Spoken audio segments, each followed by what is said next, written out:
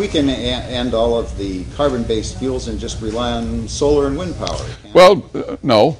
It'd be so lovely if we could come up with a great alternate fuel. I remember we were talking about the 70s when I was covering the Ice Age. I was also covering the development of hydrogen fuel for automobiles. Great concept. Couldn't make it work.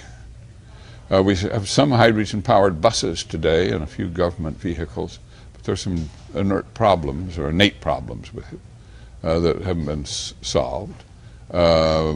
We look at fuel cells. We haven't come up with the solutions yet. Our hybrid automobiles are a wonderful step, but they are not practical yet. Economically very unpractical still. And solar power might work great in San Diego, where I live, but it doesn't work with a hoot in Antarctica or Alaska, and it's not very good in Seattle. And wind power is only good at a few limited places. It's a very expensive technology still. We don't have, and solar power, we're getting better and better at it all the time. Better and better and better, and it could be that it will be an ultimate solution, but we're a long way from being there. Seems the one solution that we do have for a big part of the picture, right up the road from you, 50 miles from San Diego to San Onofre, nuclear power. But the folks that are opposed to all the carbon-based fuels have been fighting nuclear power for 30 years too. I also covered the first nuclear power plant's opening as a young newsman. That was a big event, and we were told power would be generated so cheaply we wouldn't even have meters anymore. It'd be send $5 a month and use all the electric power you want, was kind of the concept. I'm serious. I mean, this is the 1950s, and we were told this was going to be the savior of Earth. And in some ways, it could have been. Nuclear power is pretty amazing. But environmentally, politically, very difficult sell. I have no reason to, I would not challenge the building of a nuclear power plant near your house. Don't build one by my house. We see France and many other countries going ahead with it, but here in the United States, where we pioneered it, not a nuclear power plant in the last... oh yeah, it's an outrage, of course. And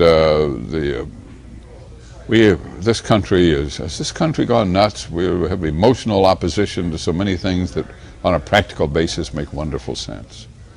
And that's the way it is with nuclear power. 3 Mile Island, you know, got this incredible media play. Chernobyl was indeed a true tragedy. And that's about...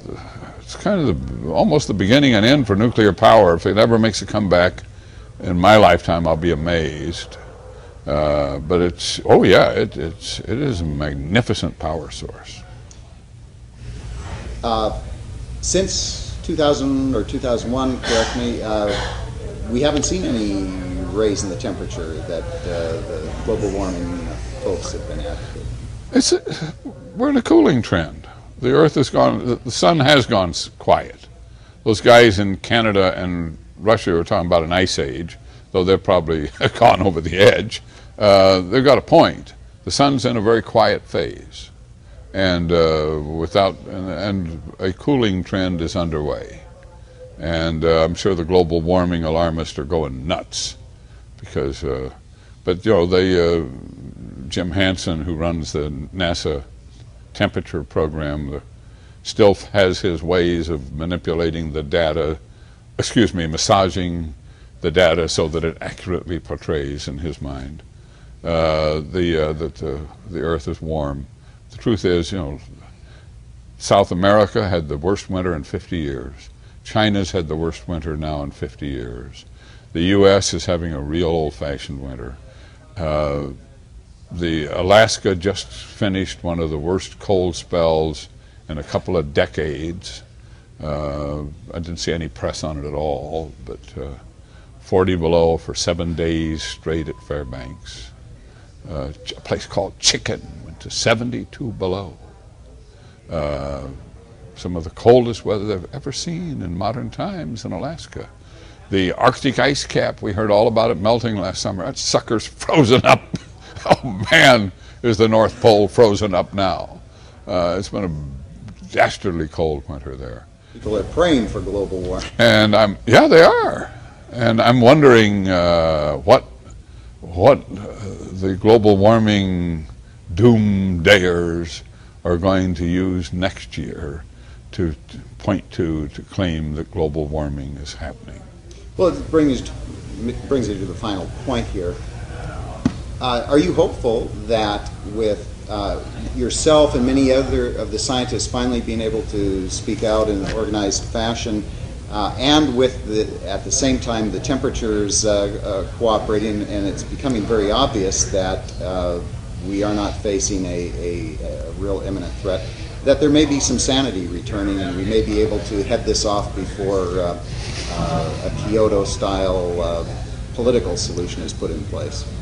I'll give you a flip answer. No, I am not hopeful. In this crazy world, I see things we shouldn't expect, that the UN will tell us it's over, that they were wrong, that Al Gore will tell us he's wrong and return his prizes, that suddenly politicians will step up and tell us the truth. No, these things aren't going to happen.